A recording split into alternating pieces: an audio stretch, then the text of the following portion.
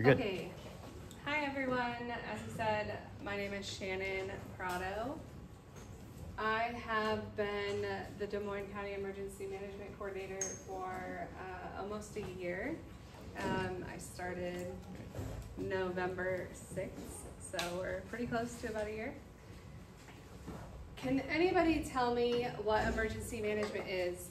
I know in this class you've probably seen police officers, firefighters, I assume, many people in the public service realm, but probably have never heard of emergency management. I can assume, right? Anyone? All right, so hopefully we can learn a little bit about that today. I don't know. Up until I went to college, I really had not heard much about emergency management either, but we'll learn about that. So, who am I and how did I get here? These are actual pictures of my life. This is my daughter and my animals. So I went to the University of New Haven in Connecticut. I got a Bachelor of Science in Criminal Justice.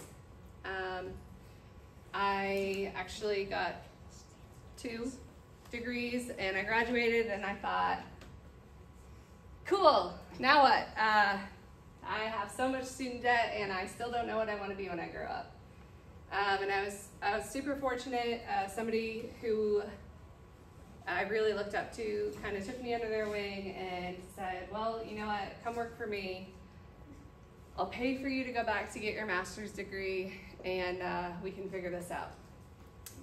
So while I did that, I worked for the Institute for the Study of Violent Groups, which was a non-government organization who used open source data to track and trace terrorist movements all over the world. So we used things like social media, Google, things like that to look at like drug movements, bulk cash seizures, things that terrorist groups were doing.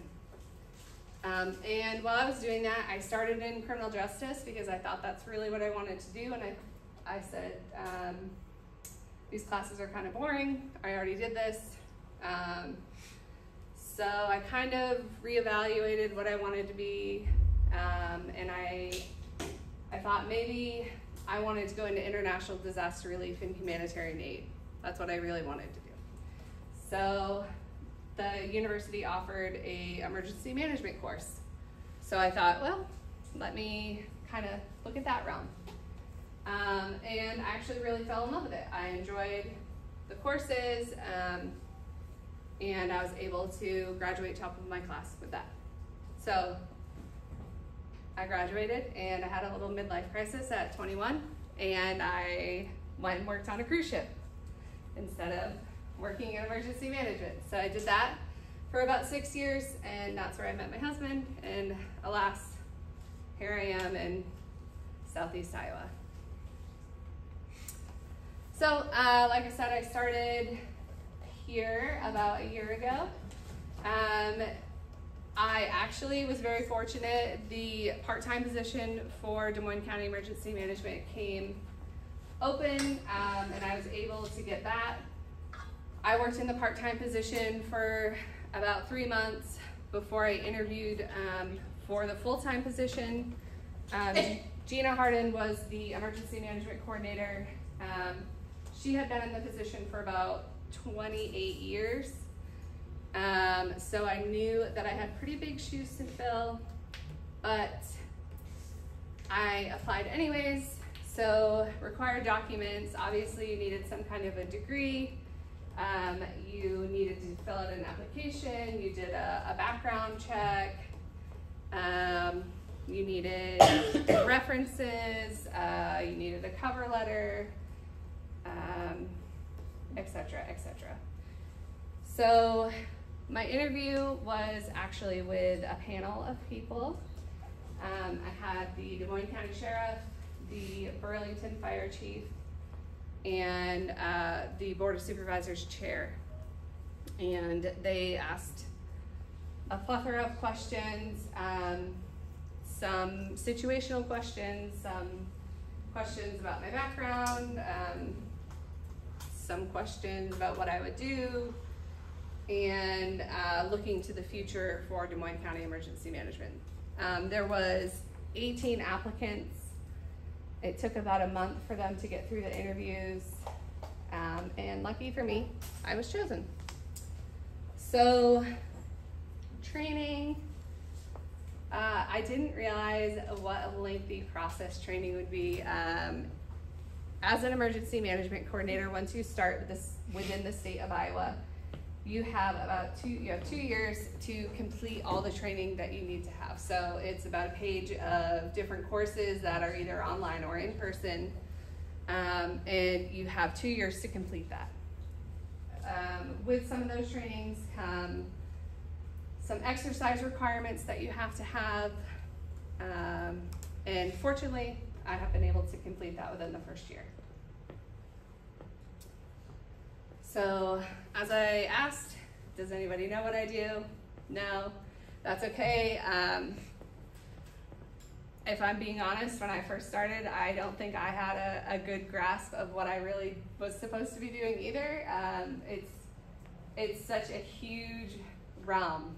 So the way that I look at it is I am a resource manager. I am kind of a connection, if you would say, between the local resources here, but also to the state and federal level. So when our resources here become overwhelmed, it is my position that can call on the state, it can call on the region, it can call on the federal level to ask for more assistance.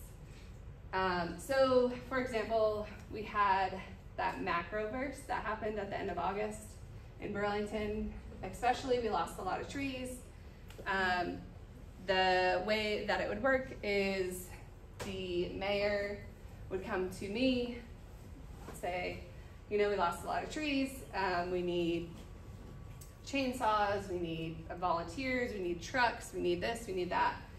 Then it would be up to me to go to the region, ask if anybody would be willing to assist with that. If they can't assist with that because they're also overwhelmed, then it would be the state. Then if they're overwhelmed, it would then go to the federal. So the disaster proclamations that the governor signs, we always see those in the newspaper, on the news, on Facebook, social media, whatever it may be. Those proclamations actually come from me. The governor just gives it the thumbs up. And with that thumbs up, she allows pathways for funding, basically. So, as this says, I work with government agencies, nonprofits, private companies, and or the public to develop effective plans and projects that minimize impacts to the community and residents during an incident. So, you can't see this very well. Hopefully you can see it better back there. There's kind of 4 pillars of emergency management: preparedness, response, recovery, and mitigation. So those are kind of the 4 pieces that I have to work within. So preparedness, obviously, we know what it means to be prepared. I do talks like this. I go to National Night Out. I try to hand out pamphlets. I try to talk to people about what they should do to be prepared. The response side of it is what I kind of just touched on, is after a disaster happens, kind of being that resource manager. The recovery side of it, again, how do we recover from disasters? What resources do we have here? If we don't have food, or if people have lost their houses, who can we call upon to assist with that? And then mitigation, of course, that's one that kind of confuses people. So who's ever been down to the Burlington waterfront? I have, yeah. So it used to actually be kind of a nightmare for emergency management down there. because it would flood every single year, right? Because it just was a low-lying area right next to the river, and that would the water would come into the businesses, and it would come into downtown, and it just would be a nightmare. Since then, the city of Burlington has applied for mitigation grants, which has allowed them to build that beautiful flood wall, which this past year even, we were able to put the panels up, which protects the downtown businesses. It protects the Memorial Auditorium, it protects the depot down there. So we're very fortunate for that flood wall. That was a $20 million plus project. And most people don't even know that it's really there. So something that I maybe didn't have a great grasp on when I first started was who my governing body was. So you say, well, you're the Des Moines County Emergency Manager. You work for Des Moines County, right? Well, actually, I don't. I am a very strange entity, and I'm written into Iowa code. There's this big, huge code book for the state of Iowa that tells us what we're supposed to do and what we're not supposed to do, right? And I am my own entity. So my governing body is comprised of the sheriff, the mayors of each municipality within my district. So that would be Burlington, West Burlington, Middletown, Danville, Mediapolis, yeah. And then one board of supervisors. And that is my governing body. So they make the decisions of emergency management in Des Moines County. So for example, when I got hired, there was originally a part-time employee for Des Moines County Emergency Management. And when I got hired, they decided that that was not needed. So that is the decision of the governing body. Per Iowa code, that is their decision to make. So I am Des Moines County Emergency Management, and I do respond and I do work for Des Moines County, but I also work for the state. I also work for my governing body. It's confusing, to say the least, especially when I'm trying to find answers on how to do things, because nobody else is like me. So again, with the code, governed by Emergency Management Commission, as per the code, the commission, who they're comprised of. If a mayor or a commission member cannot attend, does not want to attend, doesn't have the time to attend, that's fine. They can appoint a representative. For example, the city of Mediapolis, they do have a representative. They actually have their own emergency manager, and so they sit on my board. So I am an employee of the Emergency Management Commission. I am kind of the glue between a lot of different entities within the county. I serve as the advisor to elected officials in emergencies or disaster response. I can be a coordinator of emergency operations, although police, fire, they have their own way of doing it. They have their own response. Small scale things such as a fire or things that police are trained in, hostage situations on a smaller scale. They're more than capable of dealing with these things, and they don't need to call me. But of course, if there is a large scale incident and their resources are overwhelmed, that's my role. So here's kind of a small list of some of the things that I do. So I look at risks within the county. Currently we're in the middle of updating some of our plans. The county has this huge hazard mitigation plan, which you're welcome to read. It's over 400 pages long. It looks at all of the hazards within the county and kind of grades them based on what we're most likely to be hit with and what would cost the most. Capability assessment, so we look at each, say, municipality, we could look at them and see what they're capable of, where their gaps are. Planning, training, exercise. We just completed our first Start Academy day this Saturday.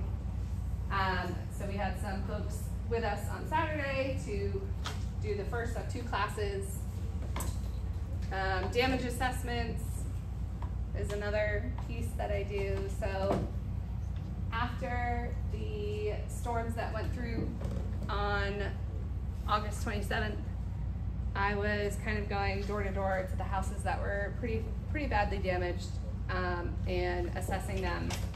And that information gets sent on to the state of Iowa to determine how much response we need.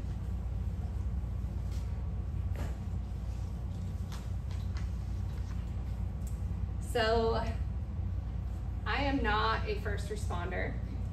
I am more of a second layer of response. Some emergency management coordinators around the state of Iowa, they respond to every fire, they respond to every single thing. That is not me. I don't find it necessary. I think our police and our fire, I think that they have a lot of under control, and I don't think that they need me meddling in a lot of what they do. But I can coordinate resources for local events if need be. I can ask for mutual aid from other EMAs that surround us. I can ask for mutual aid from the state, and I can ask for mutual aid from the federal government. So I'm the only person in this county who can ask for that, which is kind of a cool piece of my job.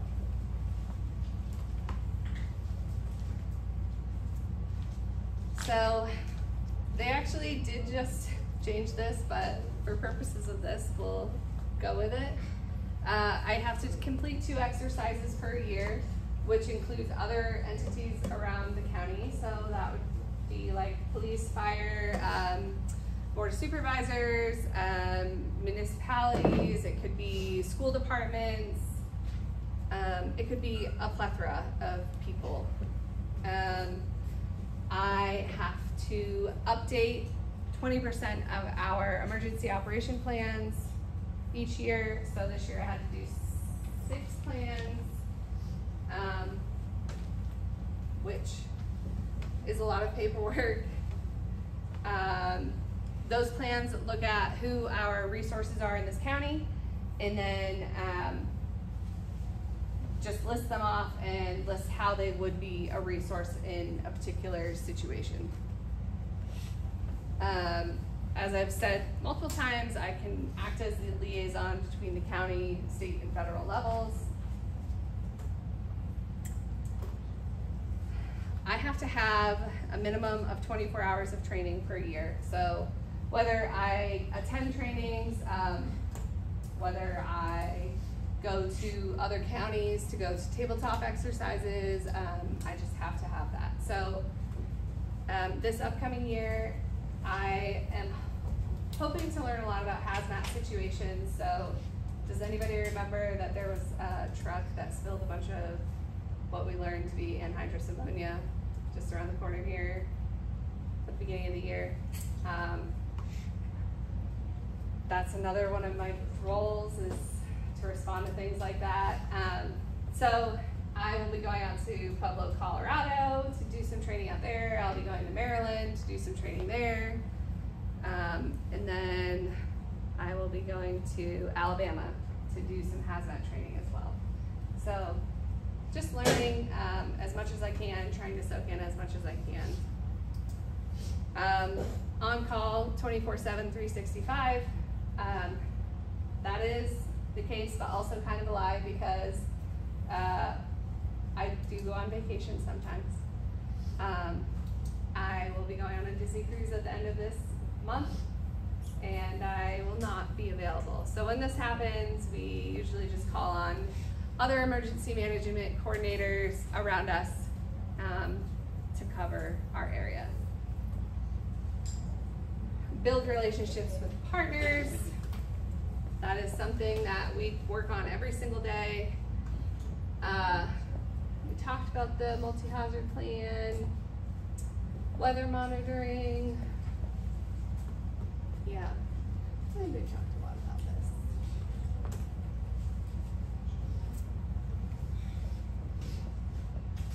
So how many of these emergencies can occur in Des Moines County? Do we get tornadoes? Do we get flooding? Yes. Oh yeah. How about flash flooding? Yeah. See, I was worried about flash flooding this weekend actually because they were calling for 3 to 4 inches of rain. But we ended up not getting it. Our ground's so dry that Yeah, so you know, our ground's super dry and people think, well, our ground's really dry, we really need it, but it's so dry it would have just ran off, which would have caused flash flooding. Drought, we're in a drought right now. Extreme heat or extreme cold, we have those very often. Last winter, does anybody remember we didn't have school for like, this felt like a week because we just got those back-to-back snowstorms? It was 2 weeks. Man, it was brutal. My kid was out of school forever. It's gonna rip my hair out. Yeah, it was even after Christmas break. Oh, it was brutal. I know I ended up with my kid. Yeah, yeah. Hazardous materials we talked about, civil disorders, radiological incidents. So what's something here in Des Moines County that we have that could be a potential threat to us that some other counties don't have? Ammunition plant. The ammunition plant, that's right. Fertilizer plant. Yeah, well, the fertilizer plant's in Lee County technically, but it is a threat to us. Since it could blow up this place. Man, yeah, but that's theirs. Let's not call that ours, that's theirs. Well, it's technically ours since it reaches over to Yes, you're right. All right, major fire, we have those. Remember we had down at the bottoms burning. There's like a whole bunch of acreage that burnt down there. Power outages, energy, fuel shortage, winter storms, air crash. We do have an airport, so that's possible. Is it probable? Unlikely. Unlikely, but it's possible. A bomb threat? Possible. Enemy attack? Absolutely possible. Chemical, biological warfare? Let's hope not. Transportation accidents? Absolutely. Railway accidents? There was just one in Muscatine. Water supply contamination. What would happen if all of our water was contaminated and we couldn't drink it? People would go bananas and it would be like the toilet paper shortage, right? Right? Yeah, but so would everybody else. So then what? I mean, we just had the water contamination at the Klein Center, right? Imagine if that was the whole city. You tell me what was we do. We'd have to get it from somewhere else.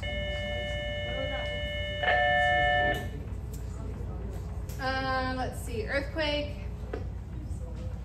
Not probable, but possible. We do live on a fault, right? Yeah. Dam or levee failures. We do have levees in Des Moines County. Loss of water, severe thunderstorms we have regularly. Mudslides or terrorism. Anything is possible. Especially these days. Especially these days. So with that, mass notification systems. So does anybody get notifications to their cell phones, their houses, email, whatever it may be, whenever we're getting like severe weather? Like, if there's a tornado warning or there's like a threat of a tornado in your area, does your phone like buzz or go off? Yeah.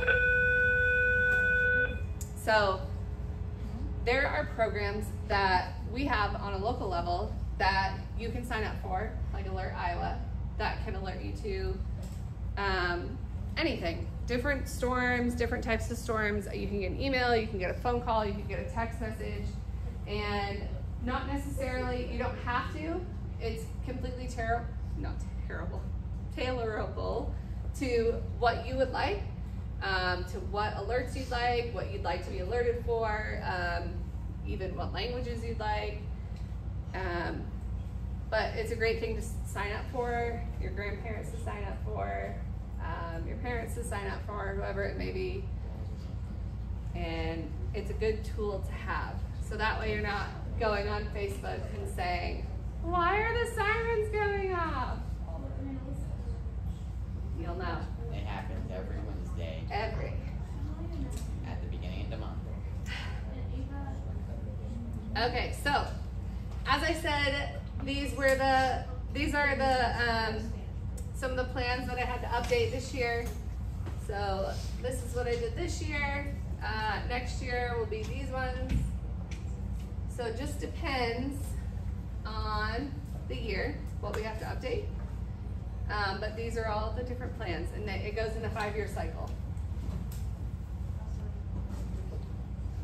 So here's a few examples of some things that we have in this area. This is our district. So District 5. We have a whole plethora of sandbags because flooding is very common. We have a sandbag machine, we have a mass casualty trailer, we have this is an actual picture of the generator and light tower that we have in the event that we need to use it. Just some examples of things that we do have. So these are some pictures actually from the past year of my career here. So there's the picture of the flood wall actually up. These are from the tornado up in Yarmouth area. And then this is, I was standing on top of the courthouse taking the picture of the flooding. So this here is actually a parking lot. But fortunately, the flood wall stopped it.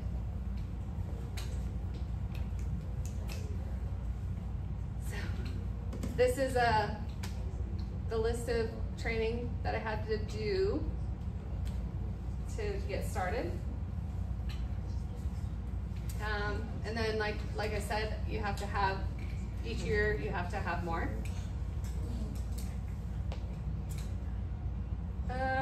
So yeah, so where do I see emergency management going in the future? So when I came in, something that I wanted to look at or to think about for the future was, I want to see it grow. So in our area, I feel like there's kind of a lack of resources.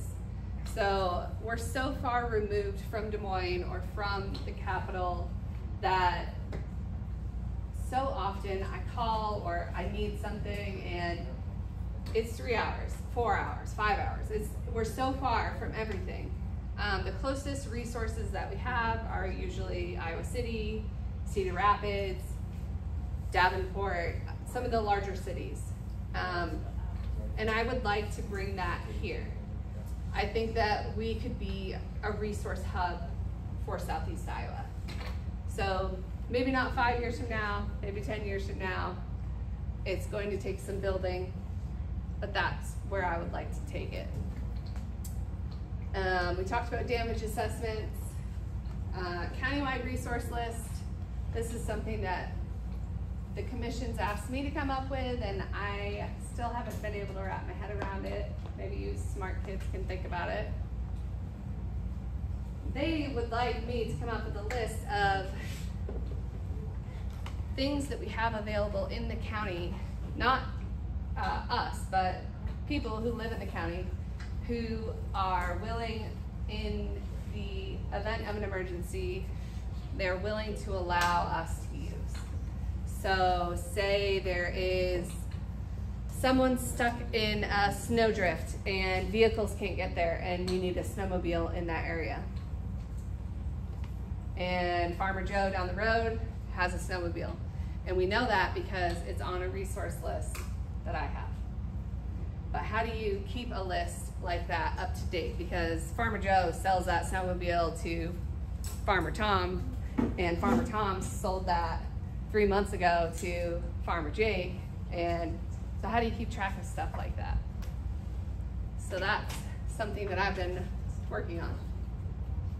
And like I said, I'd like to build the capabilities here.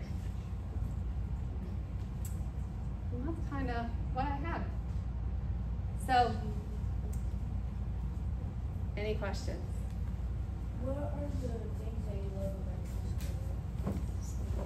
about this Well,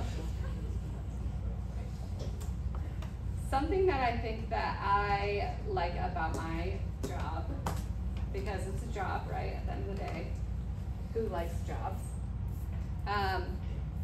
I think that I really like that I do something different every single day. I am constantly learning something new, and I'm constantly figuring out something new. So the other day, I'm not kidding, I took an entire 48 hours to try to figure something out because it was something completely new to me that I never thought I would ever have to do. But now I've done that and I know how to do it. So that's something that I like. Anything else? How has that affected your family life? It really, actually, it has a lot. So prior to this, I was a stay-at-home mom. I stayed home with my daughter for the most of her life, and it was COVID, right? So we were just home together, and now I work 60 plus hours a week. I'm an office of one, so it's always me to answer. So it's a constant balance of trying to figure out how to balance work and life. What's your advice for someone interested in this career? Someone interested in what? In this career. Well, I definitely think that emergency management is a growing field. If you're somebody who's super organized and you like to balance resources, or you like to manage people and resources and manage a lot of things at once, then this might be it for you. I would say reach out to your local emergency management coordinator. We are always willing to talk. We're always willing to advise.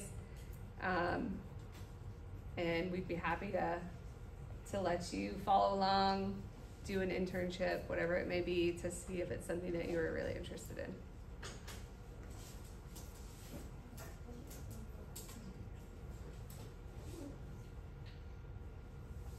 Anything else on your paper?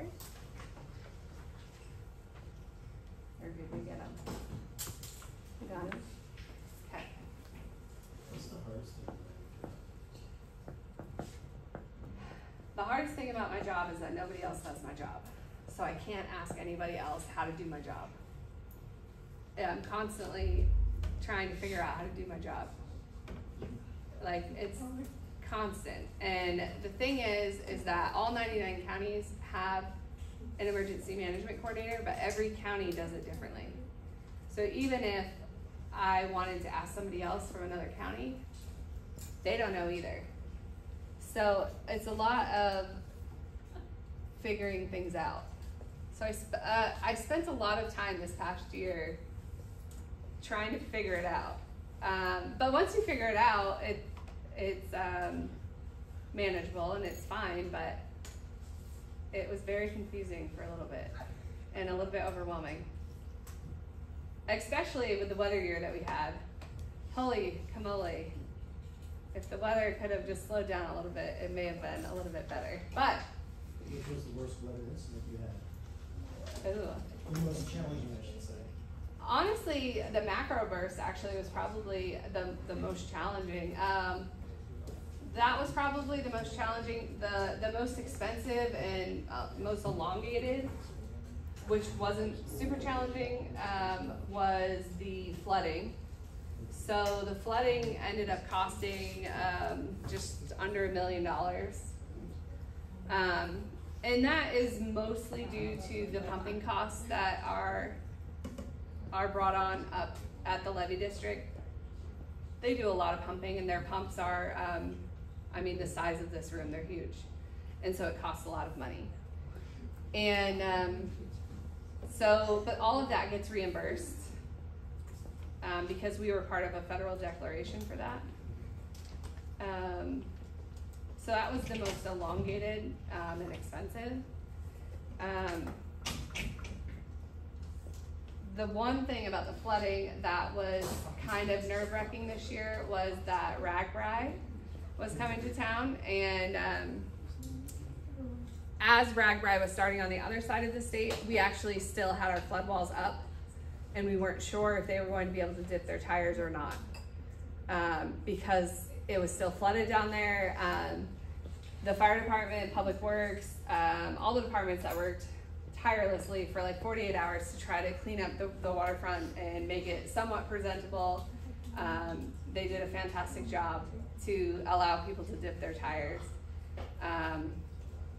It really did work out, but leading up to the event was very stressful. Yeah, but I think like even just the smaller events of like losing out on sleep because the weather warnings are coming in. We knew that like even today there's a threat for tornadoes today. I mean, it's very small, it's unlikely, but there is a threat in this area. There's a threat for thunderstorms. So it's just like the constant watching of the weather, I think.